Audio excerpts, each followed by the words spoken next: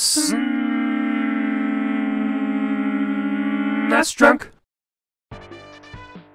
You would think that video games starring corporate mascots would be universally terrible, and you would be pleasantly surprised. There's no incentive for stuff like Cool Spot or McKids to be any good, but they are both pretty decent games that have held up well over time. So, naively, I held out some hope that this game, Izzy's Quest for the Olympic Rings, might actually be decent, but unfortunately I was dead wrong. Izzy, no, not that Izzy, is a slight spin on the corporate mascot, with this guy representing the 1996 Atlanta Summer Olympics. He's just kind of a blue blob, almost like a cross between the blob from Clay Fighter and one of the California Raisins. For a very short time, this thing was everywhere. There were video games on Super Nintendo and Sega Genesis, there was one planned for the 32X, which was eventually cancelled. There was even a cartoon and a big commercial campaign, and of course, there was an actual person in a mascot costume that looked like this. Friggin' yikes, man.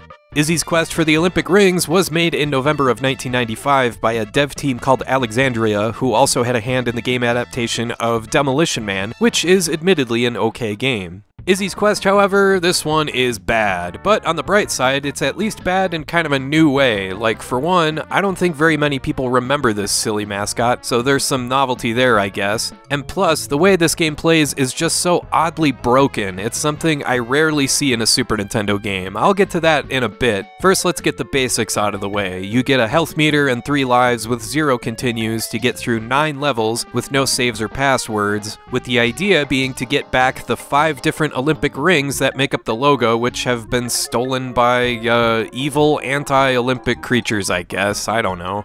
The gameplay is almost exactly what you'd expect from a game like this. You wander around in huge worlds, one of those collect-a-thons where you're constantly finding coins and medallions and racking up points while you're bouncing on top of enemies.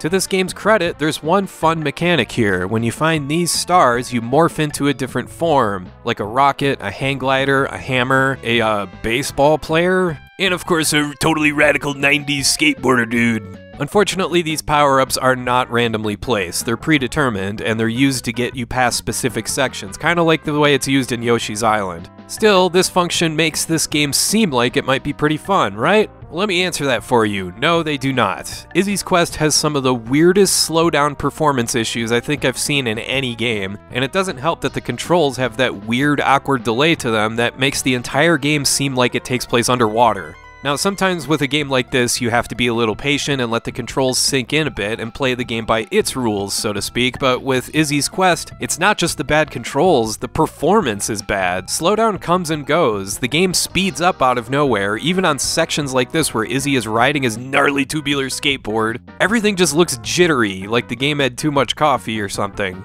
It is a constant, never-ending issue to the point that I find myself getting a headache playing this one. I've never seen a Super Nintendo game with performance issues this bad. It's to the point where I think there's something wrong with my Flash cartridge or my Super Nintendo or something. Doubling down on the weirdness is that the same issues happen with the Sega Genesis version. It performs better overall, but the gameplay is still inexplicably choppy and slow, and that slowness comes and goes without any rhyme or reason.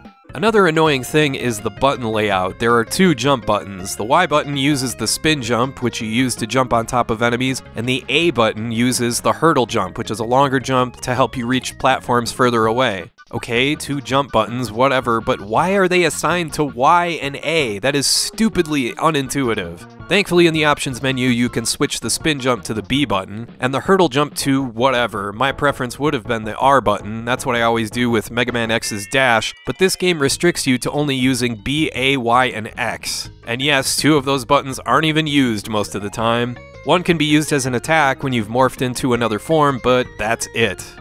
But yeah, that's basically the entire game. It uses 2 jump buttons, 1 button you use as an attack once in a while, all while dealing with bizarre slowdown issues that pop up out of nowhere off and on throughout the entire game. That's the most frustrating part for me personally, because I mean, take a look at this part where you're flying as a rocket. Hey, that's pretty cool, no slowdown here. This looks like it could be fun. But way more often than not, you're left wondering if someone accidentally poured some Crystal Pepsi on your Super Nintendo console because this game struggles to run even the most basic gameplay sequences.